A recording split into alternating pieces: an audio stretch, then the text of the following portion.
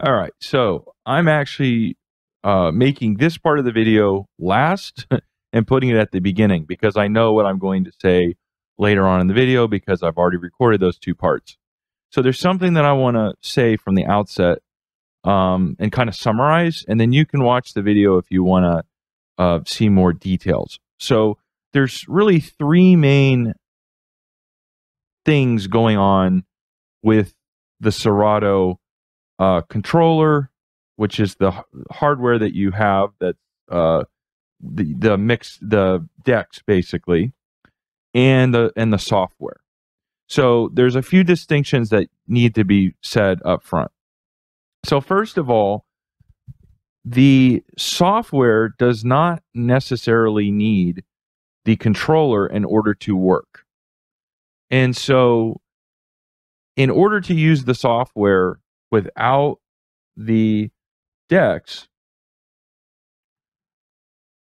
you would use on the software deck 1 and deck 2. So for this, you're just going to load up your tracks, and then you're just going to manually, in the program, turn them on. You can move the next track, and you're going to do it in the actual program using your mouse. Okay? If you're wanting to actually use your controller, which I think most people do, there's a button, two buttons on the decks called deck 3 and deck 4. And when you click those, you're then going to activate in the software the 3 and 4 decks. So you're no longer going to be using your mouse, although you can maybe use your mouse too, but you're going to be mainly using the hardware, the controller. And so then you need to reload your the songs you want, and then you need to move the volume up and down a few times on the channel volumes for it to register that the hardware is working and all. Just from my experience, sometimes you need to do that, maybe after the song is already playing. But then you can start using the controller. I just pressed play, and it is playing now. So then I'm moving the volume up, and after a few times, it's going to start registering. Now, there's 3 different distinctive audio outlets on this thing that I know about. And I'm not an expert, but I'm somebody who basically has figured out how to do the basics after, for a while, not being able to figure it out. So there's 3 different distinctive things. First, you have the USB cable. That is basically taking the information of what you're doing with the controller to the software. So when you plug that in and of itself, from my experience, I'm sure there's somebody who can figure this out, but that alone is not going to then play the sound out of your speakers. So you're not going to be able to just plug in your controller and then play the sound through your computer, from my experience, out of your computer. So that's just giving the information into the computer. There's a red and a white cable that you can plug in on the back. I guess they're called RCA, and then connect that to your own audio speakers.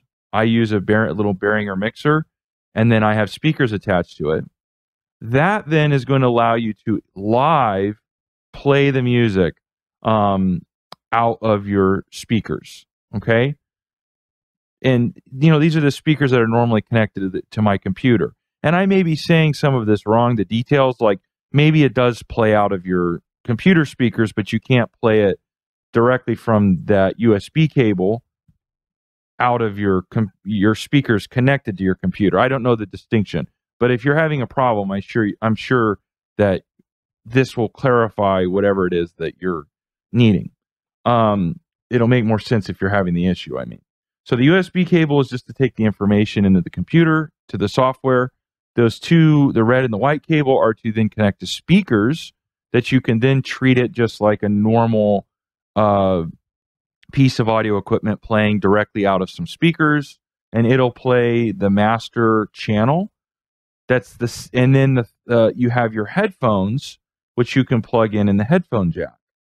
And that you can use, and I'm going to show you the controller in a second, the various headphone tools or buttons and turn them, like how much Q you're getting versus how much master, and the minimum and maximum volume, and then also the master level in the headphones. You can do that, and you can control that. And you can just use the headphones and mix that way if you know how to do that. There are ways you can do that. And so finally, though, for recording, and I'm going to show you this in the future segment that I've already filmed, you're not going to necessarily hear the master on your computer, but you can hear it in either your headphones or on that external speakers that you're plugging into as well. And you can just trust, and I would test it first by recording a short sample. Don't record a whole set without just taking my word for it. But you can trust that as long as the master channel up in the corner is, you see stuff moving, okay, and I have it moving now, you know that that is going to actually register when you press that record button, okay? So when I say in a later part of the video that your headphones, like, you can only listen through your headphones, what I mean is you can only listen through your headphones if you don't use those RCA cables to a non-computer speaker system, is what I'm trying to say. Okay? So hopefully that helps, and now watch the rest of the video, and hopefully by the end of it all, you'll have figured it out.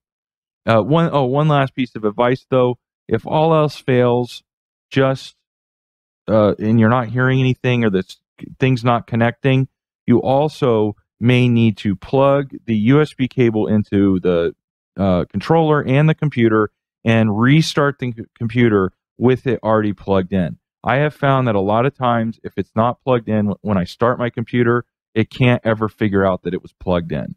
That's another thing to try. All right? So hopefully you find the rest of the video useful as well. Okay, so we have here our controller, and we have Serato on. So why is the sound, why are you not able to hear it? Well, here's a few ideas. First of all, make sure that the USB is plugged in. Also, when you start playing a track for the first time, you might need to put the volume up and down a few times, maybe go all the way up and down. And it then registers with the program that it's on. Also, you're going to have to turn on deck 3, which is that button there, as well as deck 4 on the other side. You're going to need to use your headphones as well for cueing, and that's going to be the only way that you're actually going to be able to listen to the track. And I went in and I made this video and recording over it, so I was showing that you can also control the headphone cue level versus the master level and use those cueing effects there. Those are ways that you can listen. The headphones, though, isn't going to be necessarily what the master is playing. The master is going to be just the master portion that's playing on the headphones, not the cue portion. And then I also showed there that I like to take vinyl off unless you're scratching, because if you are trying to jog the track forward or backwards on vinyl, it's going to scratch rather than smoothly